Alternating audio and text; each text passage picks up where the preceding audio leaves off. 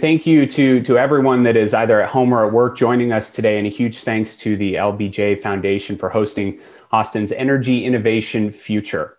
I cover Texas politics for KXAN here in Austin, and at a time that the new Biden administration is settling in and already taking on a number of actions on energy, it's a perfect time to have this conversation. Couldn't come at a better time. So some housekeeping to start. This is how things will work. I will introduce you to each of our esteemed panelists who you just heard about, who will share some opening remarks about Austin's energy future. I'll ask them some questions of our panelists, and then we'll go to your questions where you can submit a question in the chat in the Zoom. So first up, we have Callie Taylor, the Director of Economic Development and Clean Energy Specialist for the Austin Chamber of Commerce, a position she's held for the past 5 years. Before joining the Chamber, she worked in Energy's Home Solar Division as the Director of Customer Retention, a position centered on her passion for renewable energy. Her background holds a variety of positions comprised of 10 years of consulting, marketing, training, and account management experience. I feel like I just introduced a prize fighter. So after all that, Callie, welcome. Thank you. Thank you so much. I look forward to being here. And John, thank you for that great introduction. I think that's a little bit, I feel like a prize fighter now. I don't know if I would have introduced myself quite like that, but great to be here.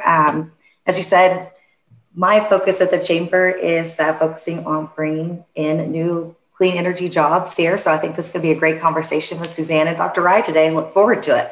Excellent, and a perfect segue. Thank you, Callie. Next up, we will have Dr. Varun Rye. He conducts interdisciplinary research projects at the University of Texas at Austin, which focus on energy systems, complex systems, decision science, and public policy. Over the past 15 years, his research has been directed towards next generation carbon capture and storage, fuel cells, oil and gas, plug-in hybrid vehicles, to name a few. As a testament to his success, he has presented at several important forums, including briefings for the United States Senate, Global Intelligent Utility Network Coalition, and Global Economic Symposium. His research group's work has been discussed in the New York Times, the Wall Street Journal, Washington Post, Bloomberg News, among other venues, which include KXAN and local TV reporting. I'll turn it over to you, Dr. Varun Rye.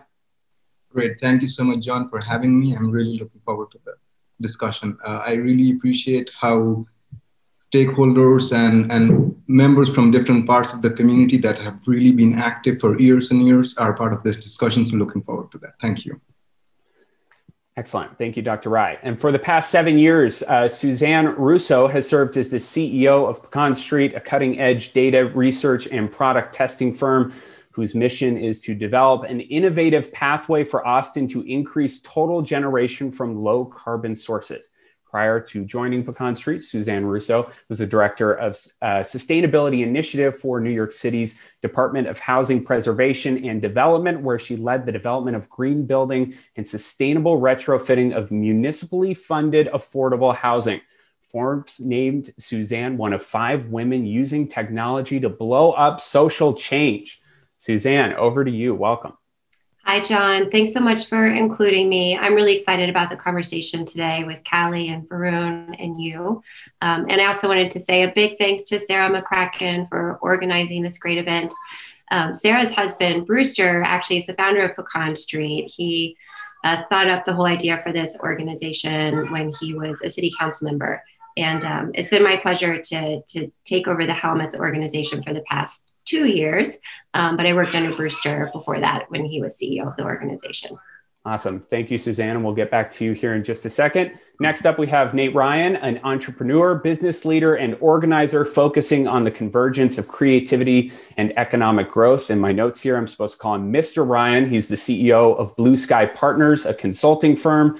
Nate plays a critical role in helping companies take full advantage of the resources available to them. As an economic impact expert, Nate understands the numerous benefits that clean energy brings to industries across Austin. I'll let him share some of those thoughts now. Mr. Ryan, Mr. Nate, over to you. Mr. Ryan is my, well, like we said before we kick this off, Pastor Ryan is my father, but Mr. Ryan is also my father. You can just call me Nate.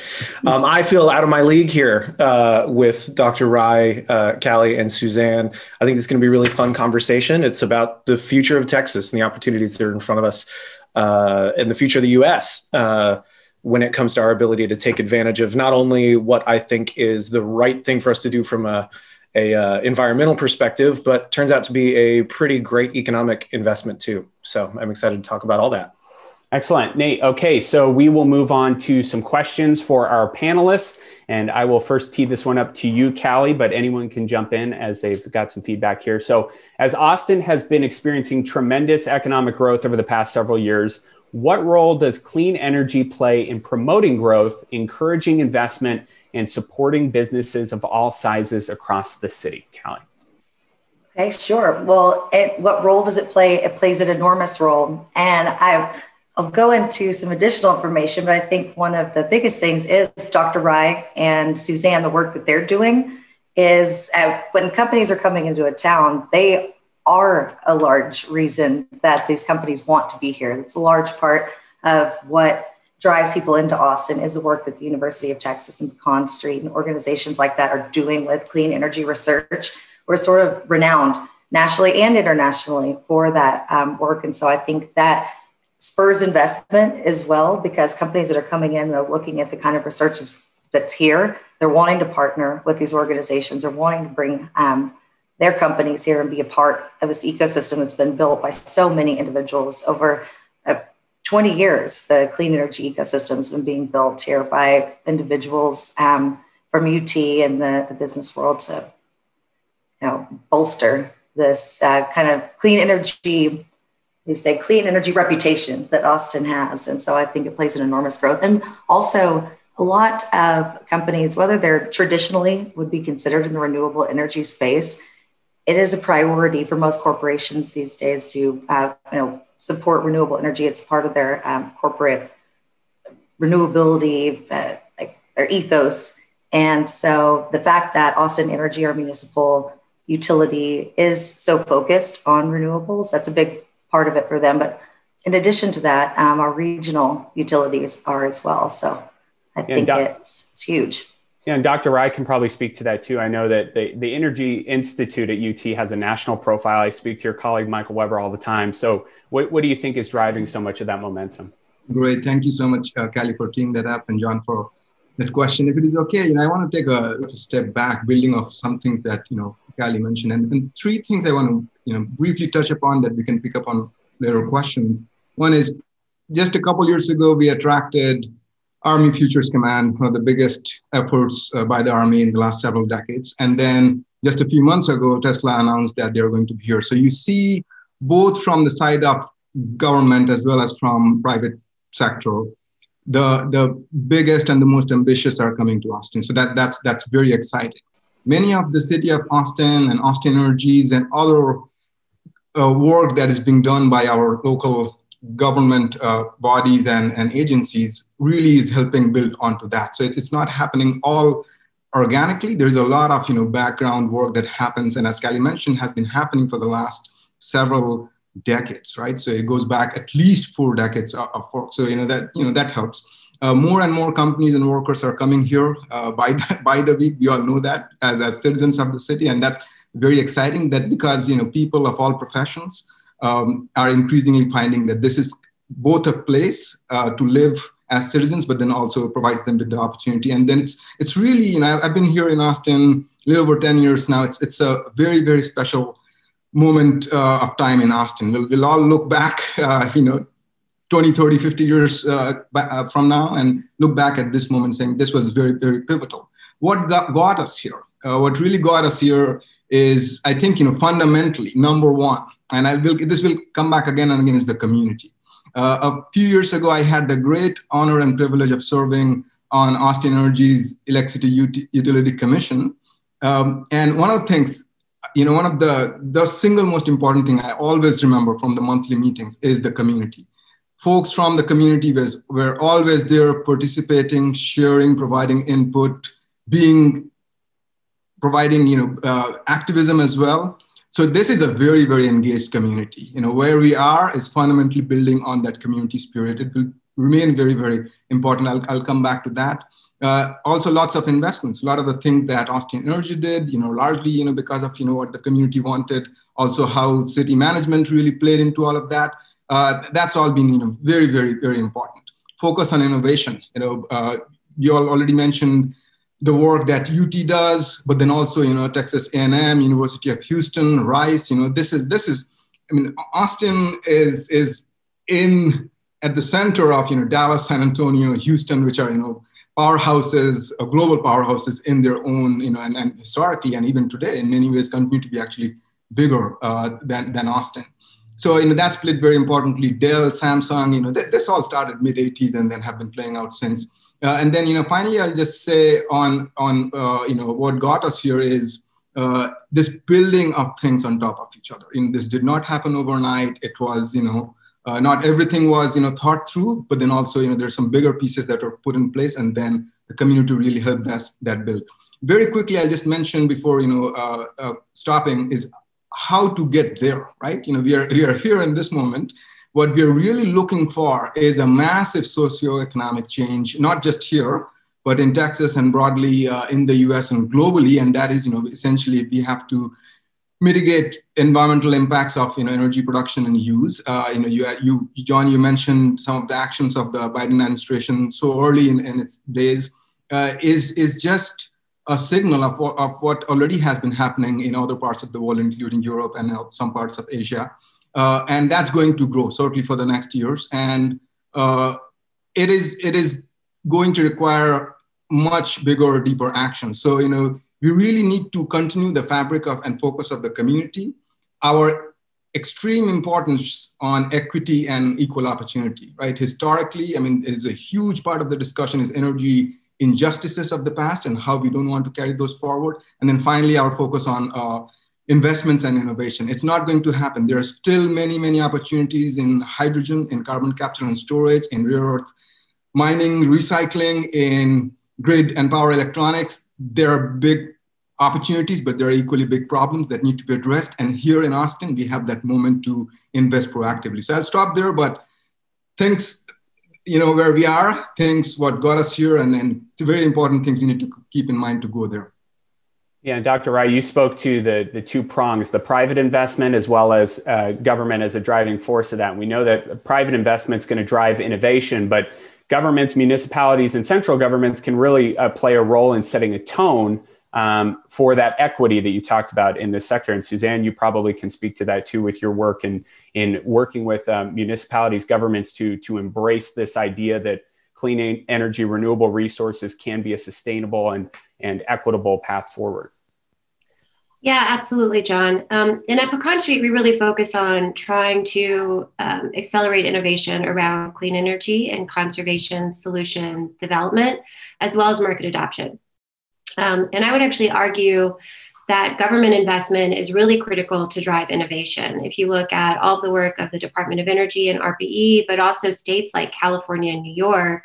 California has the EPIC program, New York has NYSERDA, that for a long time have been investing even more in driving innovation around clean energy, again, both in early development of products, providing support for startups, bridge funding, and connecting opportunities for companies to come and learn about the innovative startups that are growing in those communities, but also funding for demonstration projects, which we know are critical, particularly for clean energy when we need utilities, which don't have a business model for the most part that really reward risk and innovation and technology. We need to have a lot of demonstration projects to look at how these new clean energy, smart home, smart building technologies are going to impact the grid, and how utilities can plan for them and take advantage of those emerging private sector investments around clean energy to make our energy supply more affordable, greener, more reliable as well.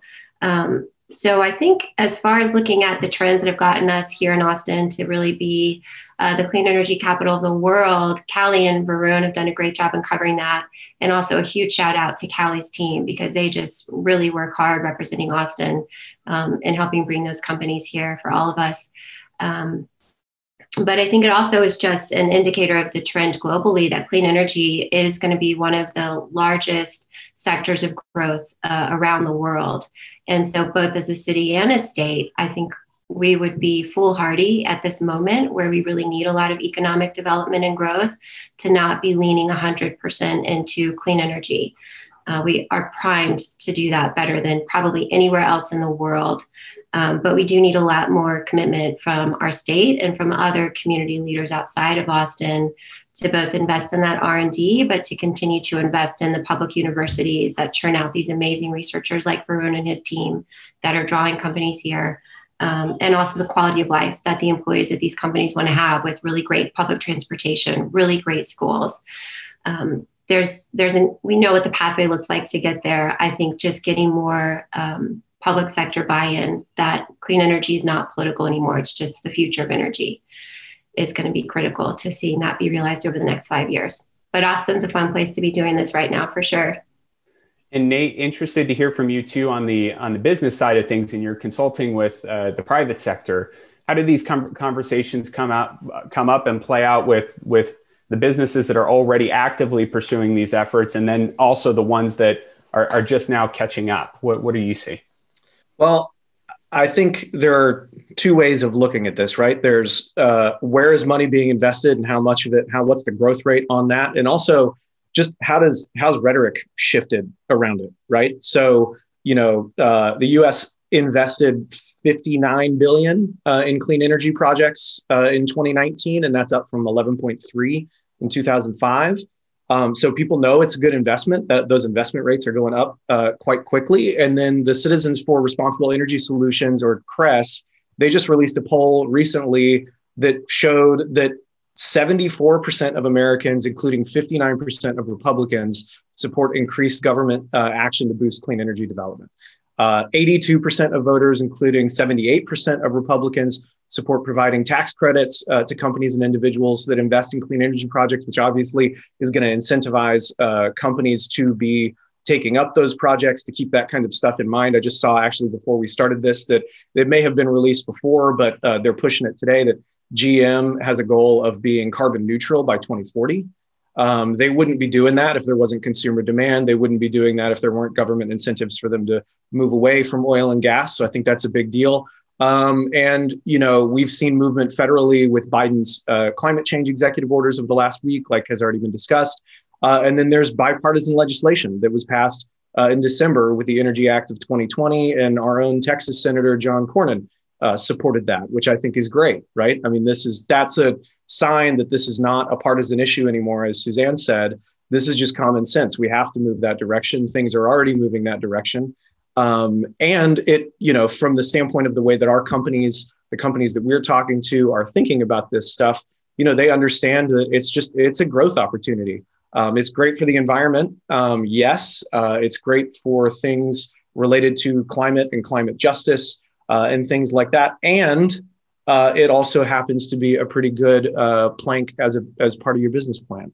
And, again, as has been touched on, I think Central Texas specifically, and Texas in general, is quite well primed, not just because politically we kind of move in that direction anyway, and so therefore consumer demand is going to be higher, but we're pretty well primed just given the amount of land we have to work with, given the amount of energy related money that's already in the state, and the desire for people who have maybe been working in oil and gas to continue working in energy related projects. That's an easier switch from the standpoint of, maybe worker retraining and things like that. So, yeah, I think the possibilities are quite endless, and the clients that we work with and the people that we talk to in the business community understand that as well.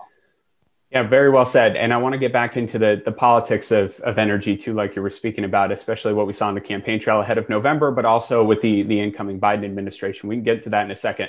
I want to drill down a little bit more into Austin's future though too. So because Austin is a hub for next gen renewable technology, what opportunities do you all see in the near future for expanding our clean energy workforce here, especially as we revitalize our economy after the COVID-19 pandemic?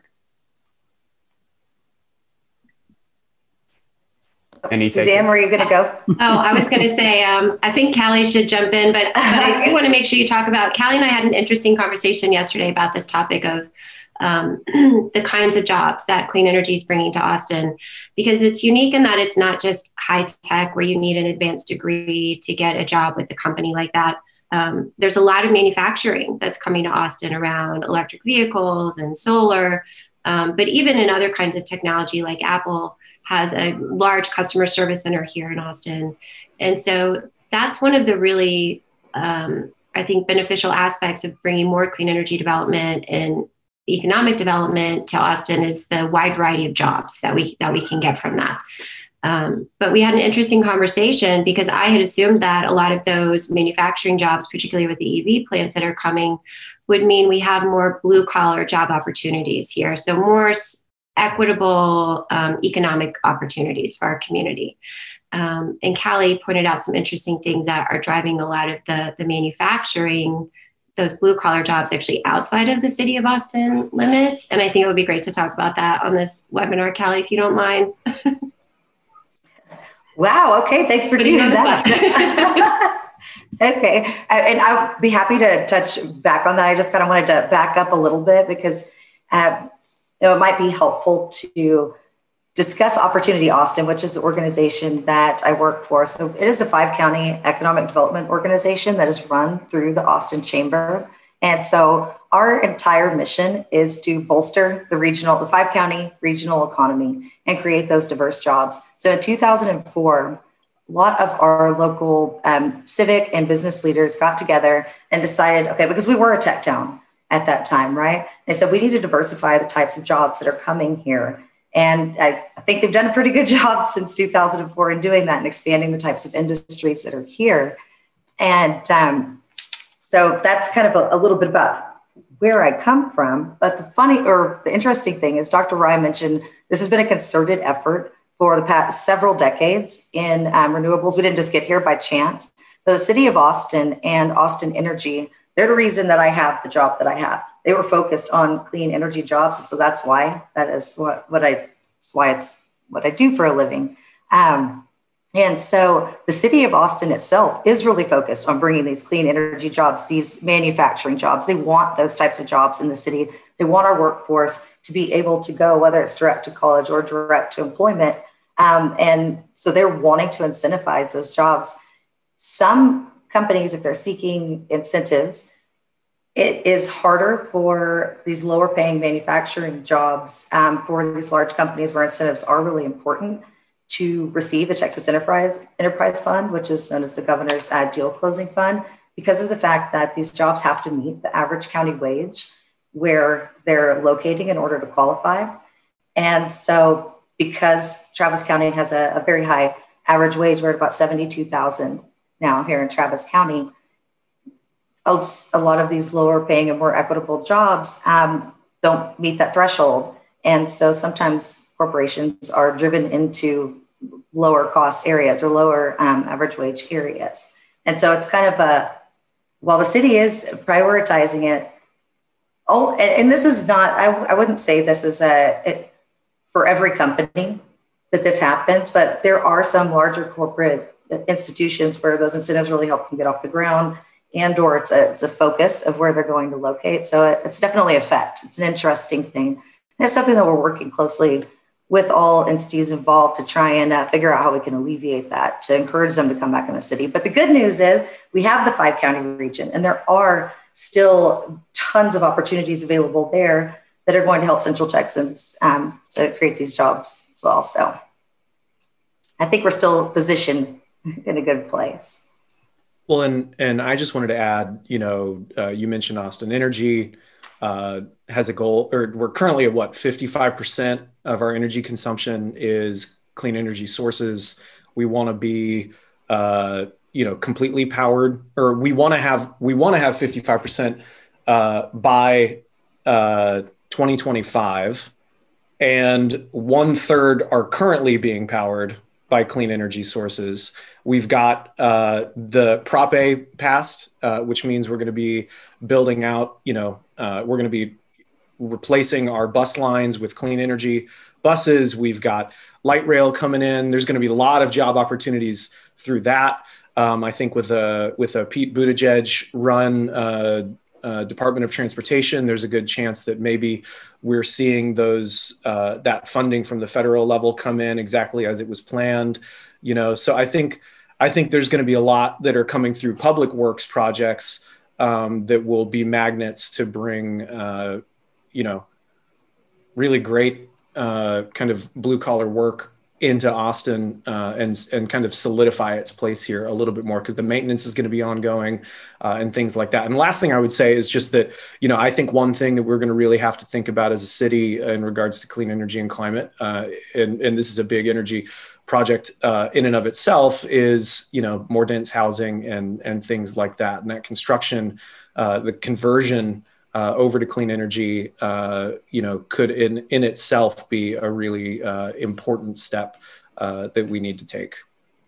I agree. I think there's going to be all sorts of potential within the city to continue to increase these number of jobs. And, you can't even say that manufacturing isn't coming to Austin, because Tesla and because Capsum, which is owned by Chanel, that has their manufacturing plant Southeast Austin at Velocity Crossing. They are using they drilled a well to use only non-potable water for their organic skincare products. They have solar arrays on site. They're about one of the cleanest manufacturing operations. So that's just a small number of projects that it's not happening, but it's just something that comes up from time to time. But I still think we're positioned to continue to create. John, I know you want to move on to the next question, but a couple of things that came up, but I do want to highlight them. We have a very large oil and gas workforce in Texas. Some of that will continue. A lot of that could continue. I mentioned hydrogen. I mentioned, potential ways to continue to mitigate impacts of methane emissions. And, natural gas could have a very big future. Certainly, that would play into Texas's strength. While these changes happen, there is a huge responsibility nationally, statewide, locally, also in Austin, to work with our colleagues, our friends, our neighbors, and this workforce to very responsibly and very proactively move them into these newer areas that build upon oil and gas strength, or to invest very systematically to retrain, skill up, and move them into newer jobs. That's not, while we get very excited about here is all the growth and here is all the opportunities, we have equally big responsibility in making sure that it brings together the entire state and all our people. I think, fundamentally, if we all have to, it's a great opportunity for Austin, and Austin has really been leading in many ways, but the problem is global. And there's no hope to address the global problem unless there is deep social commitment and support behind it. And that will only happen when everybody, the masses, really see this in their interest of family. And this is not about, money, but this is about, survival, right? So, everybody has to. So I think that's a very huge point. We as Austinites have a big role to play in that. The second point is growth. As a lot of this growth is happening, and so, I think I'll echo what Susan mentioned about, Callie and her team and the city's work, and really taking that effort to bring in these companies, but, showcase to them what different, parts of the city really do them. And I've been in several of those meetings. It's just fascinating to watch the process and be part of that and contribute, right? You feel in that moment that these companies are, looking, they're very excited and they actually care about what we are all able to offer as a city. As we go down this path of, really very exciting growth, well, growth with a singular focus on money and economy has all sorts of distorting pulls. Right? Something I mentioned earlier is the aspect of community. Why are we here? Because of the community that Austin is. We have to make sure as these developments happen, as we grow, how do we keep that community? Because, we'll be bringing in newer people, different views, and that's all actually strength. But how do we all assimilate that within that fabric of community? From an Austin's internal perspective, I think that's profoundly important. So these two things: how do we bring the masses together in this massive change, and then also how do we preserve and build on and keep the positive, proactive community fabric of Austin? Well, and Dr. Rai, I think you kind of touched on the politics angle really briefly. I want you to drill into that a little more because I'm, the politics reporter here on this panel. But you heard a lot on the campaign trail before November that then candidate Joe Biden wanted to transition away from oil and gas. And there was a lot made of that here in Texas as one of those kind of tentpole issues on the campaign trail, regardless of what the race was. But the market forces, which we usually look at to see how we're evolving and changing, have been saying that we need to transition away from oil and gas for years. The impact on Texas that industry had 20 years ago is not what it is today. So what are independent producers? Shell, for example, has said it needs to transition away from oil and gas. What is the market privately telling us about where this renewable energy industry is going? I am curious to hear what all my co-panelists are thinking on this, and I'll not talk about any one company in particular. What is important to keep in mind, John, is these are all very large companies that have international presence, right? So this is not new for any of these companies. While in Austin or in Texas or even nationally, we have seen pulls and pushes in different directions in terms of where we want to head and what the balance is between conventional versus the newer types of technologies and sources.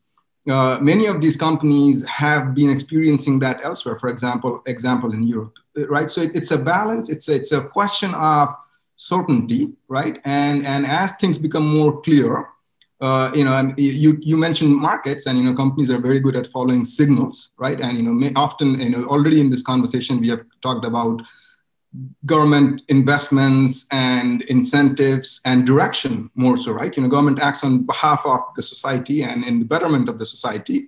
And, if we have clarity on what that direction is, companies are very good at following that, but it requires that commitment and clarity. And, we are starting to see that emerge, and flashes of that were already, they're elsewhere. So I think, John, we will see, continued, investments and continued change. Something that the jury is still out, right, is there is a lot of work in terms of what can be done with carbon capture and storage and hydrogen. There's a lot of open discussion, and I write about this all the time. Is when we talk about a full transition, and by full transition I mean net zero carbon emissions by in the next 3 to 5 decades. The pathways to get there, there are still multiple technological pathways to get there. There is no single clear dominant solution that I know of that has been declared. I'm sorry, there's, that cannot be said. Of course, we all do our own scientific models and projections. We know we need to get there.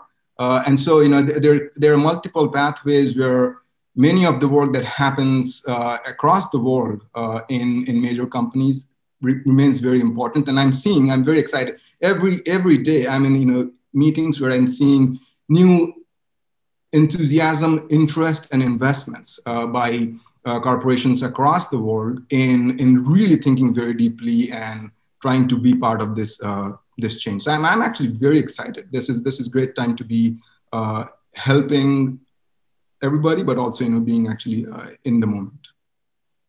And I'd love to jump in and I think it's important to point out that there are two trends that are happening right now on the investment side that are important to watch that can help accelerate and expand Austin's clean energy economic growth here.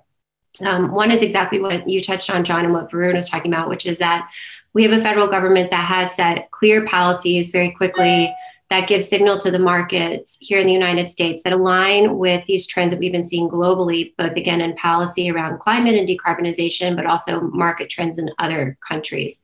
So we now have this clear policy, clear market signal here in the US that clean tech, that ag tech, any kind of climate technology is going to be a pretty good investment. And at the same time, with where we're at in our economy and a real need for rapid economic growth, we have a huge surge in capital right now in private sector investment that's looking for growth stage companies to invest in.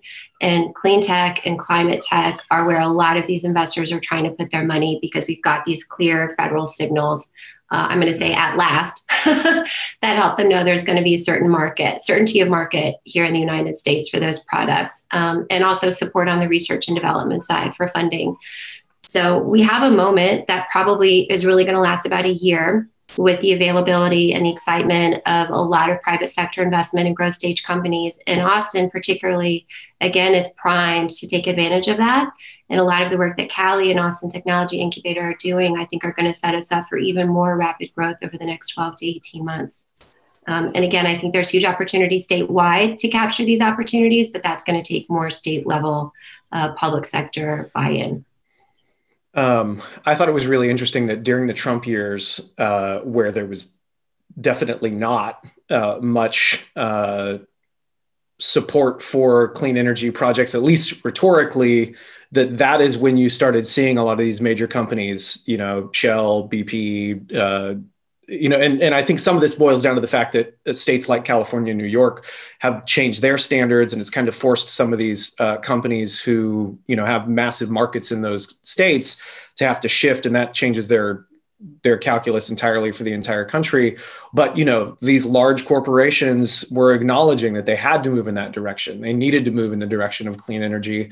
I think that means that the government's maybe, catching up to, at least rhetorically, where the private market was now, and hopefully exceeds it and puts some of those incentives and funding structures in place. But another thing that I'd note is that, the price of electricity from solar is like down 89% over 10 years, and that is due to the work that a lot of folks have been doing to kind of get that down. But I think now that those price points are getting so low on clean energy solutions, it means that you may have this sort of like very slowly and then all at once, there's an opportunity for that, right? And I think we're starting to see some of that movement now. And I think that there's, just keep hitting it.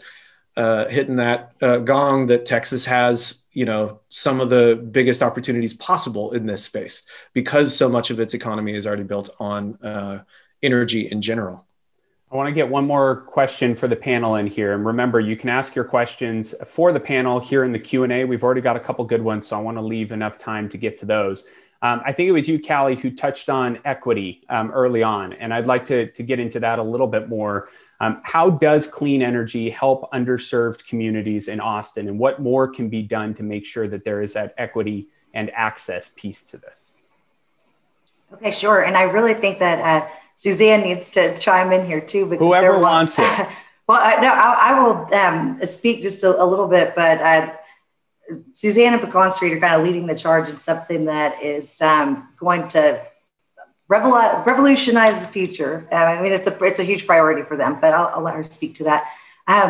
What's happening here locally in Austin, I think we still have a ways to go as far as what we're doing with renewables and how they're serving our underserved community here locally, but it is a focus, and there are conversations in the City of Austin's Economic Development Department with Austin Energy to find ways to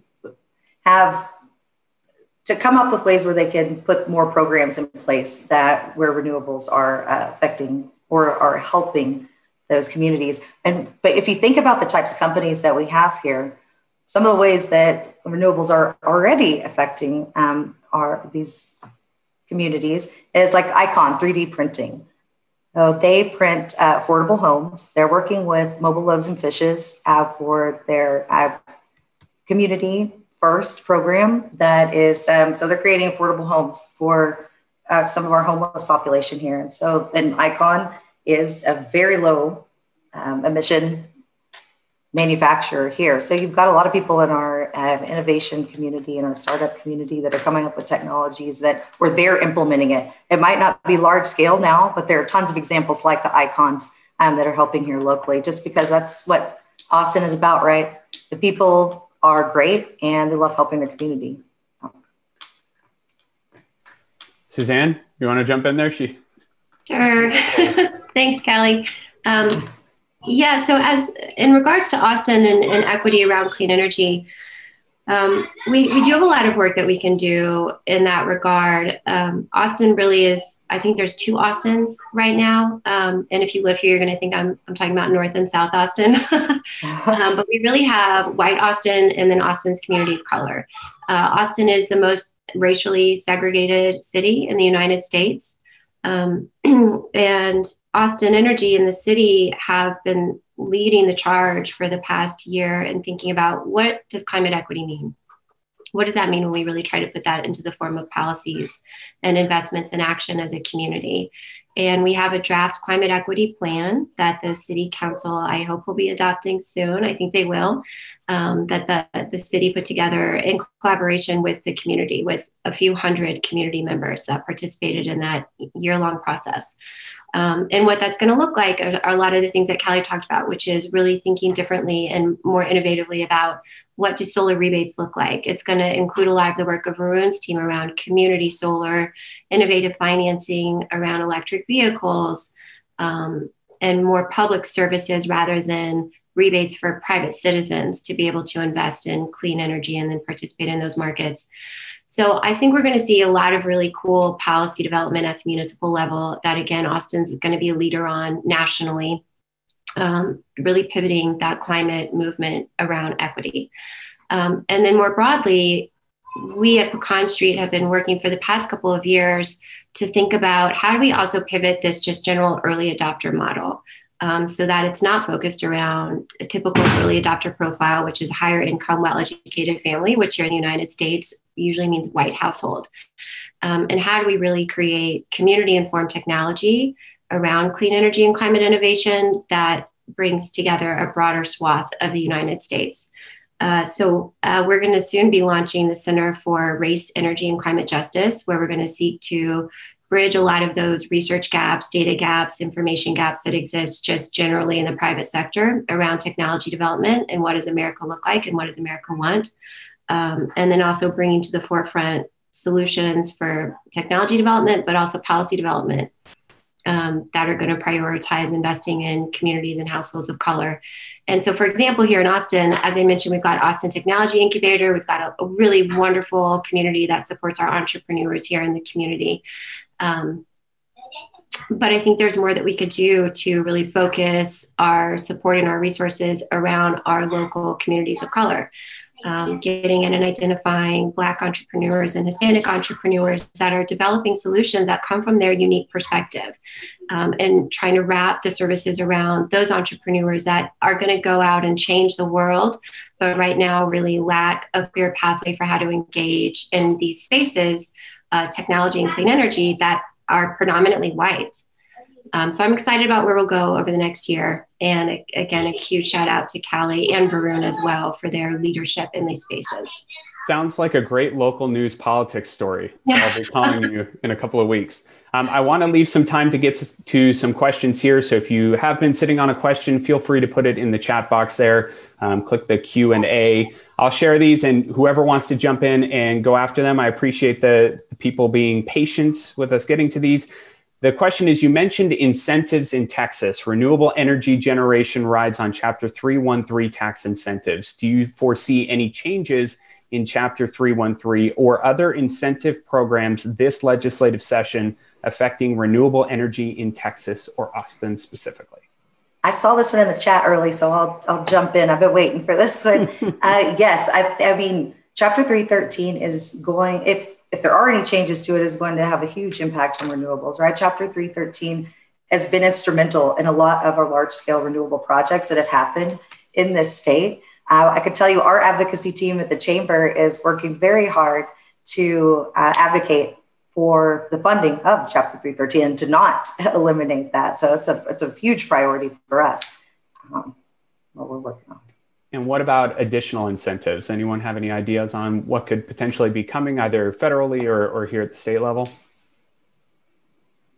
I think, federally, you're already starting to see several things in terms of exactly what shape the incentives take or other programs. Those will depend, but you will see, a lot more investment in the incentives from the federal level, from the state level, not in terms of what will happen in this list particularly, but in terms of going back to looking forward and really building off of the strengths we have in Austin, but really more broadly in Texas, this really massive experience, massive investment, massive capital, international workforce to build upon. How do we, and knowing that really the winds of change are very strong, right? Again, this is not new for our companies. They have been in the midst of this, for many, many years. but working with them and helping them to really reinvent themselves or reposition themselves, if you will, and also along with them, their employees, and make sure everybody has a good and strong future. And that is where I really think, a lot of thinking at all levels in Texas, local as well as above, is needed. What can we be doing to support things in future of the grid in power electronics? That's a huge area of interest. That really plays into the strength of Austin and Texas. And it's really a lot of the future everywhere is built upon a lot of things getting electrified, right? So that's a huge opportunity. I mean, Texas has great experience doing that. Can we play into that? Carbon capture and storage has potentially a huge role. Texas already is a leader in that. How can we further accelerate that journey, working with what else might be happening elsewhere? And then I already mentioned hydrogen and pathways for natural gas. These are very important things, and there are not hundreds of these things. There are big buckets of what we already know. How do we proactively and very systematically now come together and support this? I think that's going to be very important. Nate, do you want to weigh in on that, on the importance for incentives to drive that business investment as well? Yeah, absolutely. I mean, I think, he's a controversial figure and lots of people have lots of thoughts on him.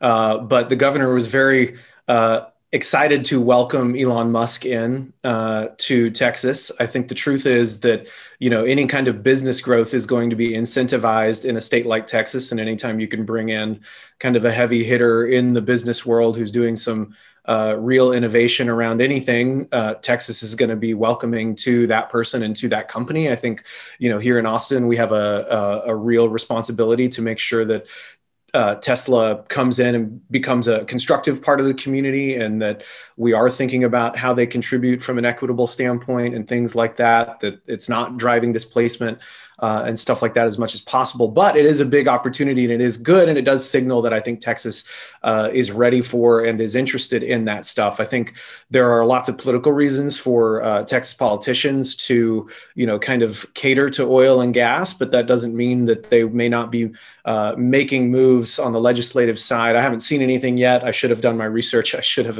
assumed that a question like this would have been asked. But my assumption is that, there may be some moves that move in that direction to further incentivize clean energy, to further retrain a workforce that maybe was previously working in oil and gas. And as much as, Texas likes to take the fight to the federal level, in most cases for things like this, if it's a jobs related program, which I know the Biden administration and the president have really, really focused on angling their clean energy and climate programs towards being seen as a big jobs program, Texas is not going to turn down money for jobs. And so I think it's looking pretty good. And I just think we're the only state in the lower 48 with our own power grid. We have a lot of power, pun intended, I guess, over what we can do with this.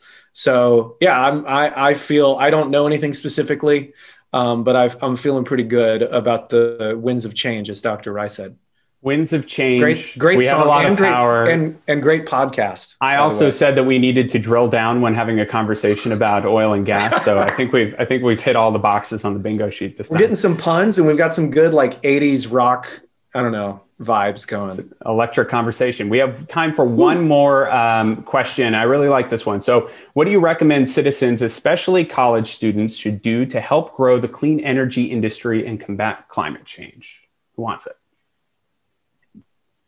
I'll say start a company. If you have a great idea, start a company. Try to make it happen. Don't be afraid. This is the time. Yeah, I'll just say, a lot of what is happening is, really your future. You all are starting to help build it, and you will most certainly live in it. And really, what we have seen from the youth in the last decade or so, really taking this up and challenging us, the more grown-ups, to say, hey, why are you guys messing up with our future? In all sorts of it. And this is not limited to just energy, right? But this is, this is also about information. This is also about, how we interact as citizens and how we think about, our exchanges and thinking of societies. And so, you guys have this is your future, and we all are trying to do our part in anticipating that. We have been all fortunate, literally, right? The fact that we are all here. What has been the conversation? Well, how great a time it is for Austin. Aren't we also very fortunate? Yes, we play into it, but we are also very fortunate.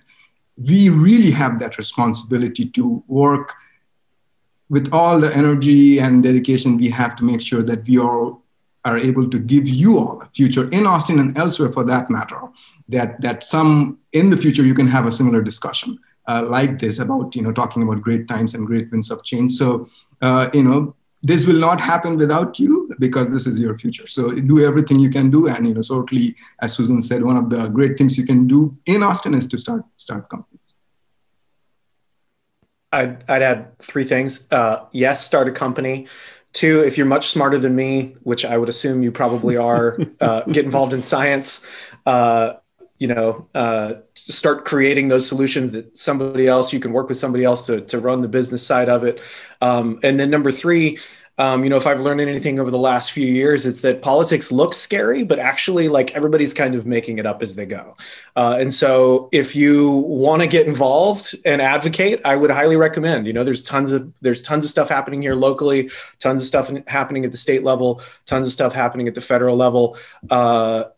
And it is worth it to jump in and get a feel for how to talk to lawmakers and interest groups about how to shape that policy as well. So it's only slightly terrifying for about 3 minutes until you start talking to a politician and you realize they're just like you and they're pretending as well. And know that those emails and those phone calls, they work. I mean, when members get those calls and those emails and they get pestered, they think differently. Mm-hmm. Callie, any final thoughts here? I was just going to piggyback on what Nathan and what you just said. Getting involved is so important. I mean, it makes a world of difference. And one thing that I just remembered when we were talking about what's happening in the new legislative session, that's something to watch that I think would be of interest for people on this call, is there is a new bill proposed in the Senate that it's Senate Bill 170 that would require the Public Utility Commission to study the feasibility of 50% of generating capacity in the state coming from renewables by 2030. So it's a stepping stone to carbonization. Might be one to watch. Might be for those people looking to get involved for the first time. That might be your first reach out, because I think that would be a pretty important first step. And I think it's pretty cool. Something like that's even in the legislative session. So, Suzanne, final thought before we head out? Oh, Callie, you're so awesome. I'm going to close with what Callie said. Call your local representative about that bill. It's going to be a good one. Awesome. Well, thank you to all of you, Dr. Rye, Suzanne Russo, Callie Taylor, Nathan Ryan, Mr. Ryan. We appreciate you. And thank you to the LBJ Foundation and Future Forum for hosting us. I will send it back to Amy Garza. Thanks, John. So many thanks to our panelists and giving you all your time. I just wanted to, say that if you're not a Future Forum member, definitely take a look at our website for a series of events, in addition to potentially becoming a member at lbjfutureforum.org. And just to let you know, next month, we'll host a preview of the legislative session, and for members only, a live Q&A with Tanya Williams, who served as Director of Legislative Affairs for then Vice President, President Biden. More details are available on the website. Y'all have a great afternoon, and certainly look forward to seeing y'all soon again.